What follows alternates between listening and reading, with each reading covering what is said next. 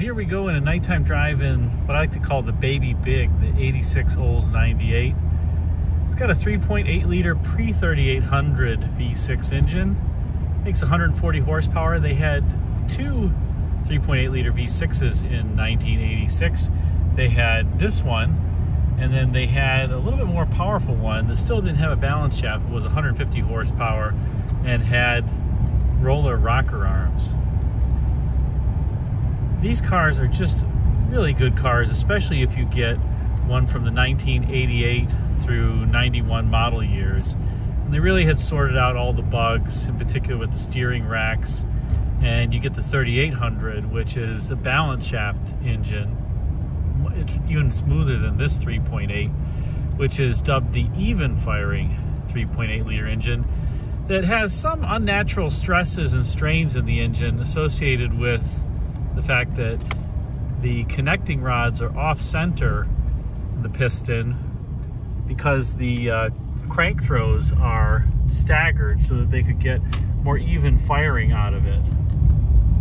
I would say it's a pretty smooth engine at any speed above fast idle or below fast idle, about 1,000 RPMs to 1,200 RPMs.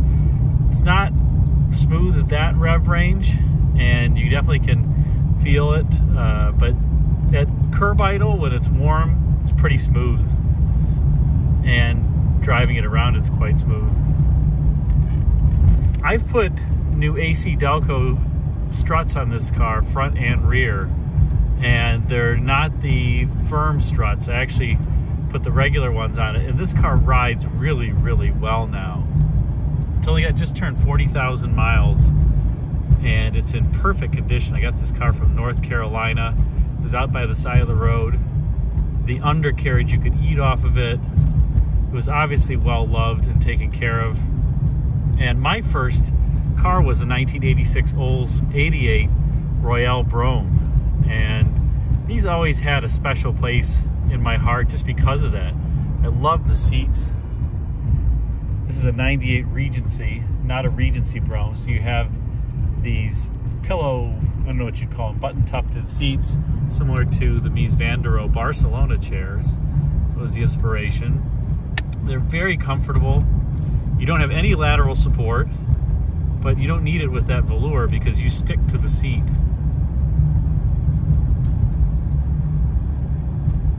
And these cars, I mean, are they handling sports cars or handling vehicles? No, but they handle quite well. They're great in the snow. I don't drive this one in any inclement weather, but I've driven them, other ones. I've owned probably 5 of these cars, and I've driven them in the winter time as daily drivers back when they were more numerous and you could pick them up pretty cheap. And they drive great in the snow. And they're comfortable, reliable.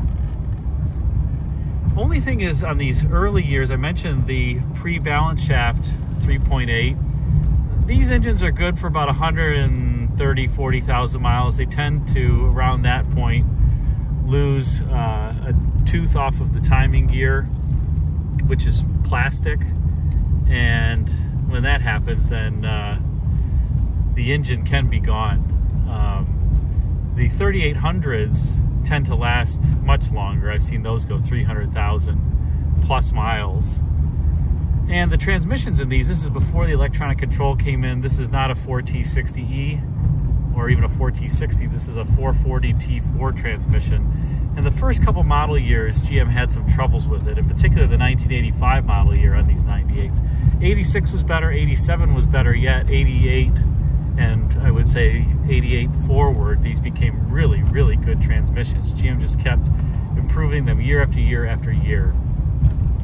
And General Motors definitely had some quality issues in the 1980s, but I will say if you buy a GM car from the late 80s through about 1990, 91, their quality is pretty gosh darn good at that point, relatively speaking.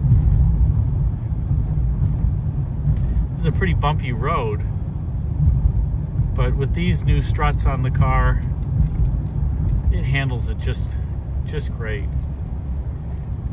These cars have really good road isolation, wind noise isolation, great for long trips. I've driven so many of them on long trips. and they get great mileage too. This car will get on the freeway high 20s, 28 miles per gallon on the freeway. So you get to drive in comfort and get good mileage. It's torquey. I wouldn't say the car's got a lot of horsepower. You're trying to pass somebody and you're going north of 50 miles an hour. It's going to take a little while, but taking off from a stoplight, you really move out smartly. No complaints at all.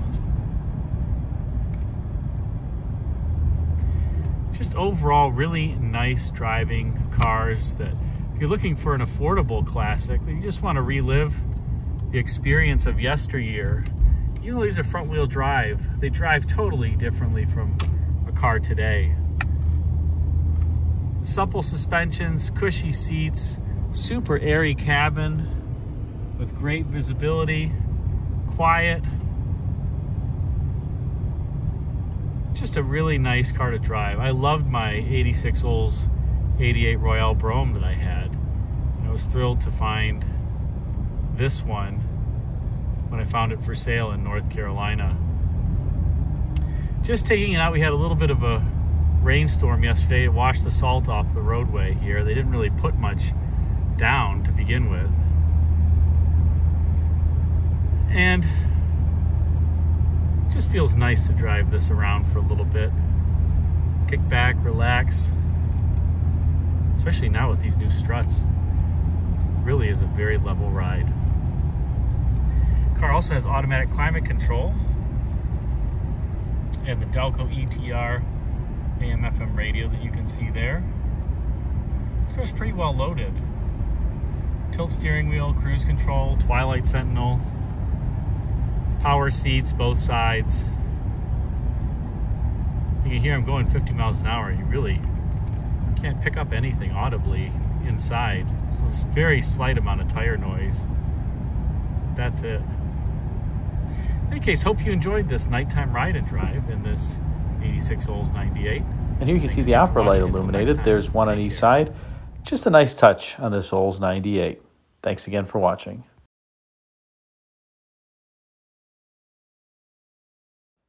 Thanks again for watching this nighttime drive of the 86 Olds 98. If you enjoyed it, be sure to like, comment, and subscribe.